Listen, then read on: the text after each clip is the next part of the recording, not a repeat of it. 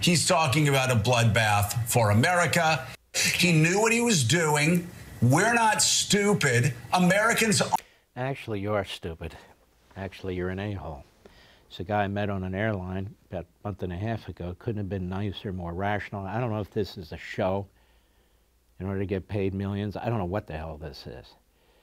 But the bloodbath line was even condemned by the Young Turks, who are leftist, socialist, Marxists in many cases, who said it was a lie. It's all a lie. They don't want to run against Trump. They don't want to run against his ideas. They don't want to run against his policies and his successes. They want to run against Adolf Hitler. They want to run against Mussolini. They want to run against somebody they're not running against because they feel that's the only way they can win. And he's a propagandist for these loathsome individuals in that party.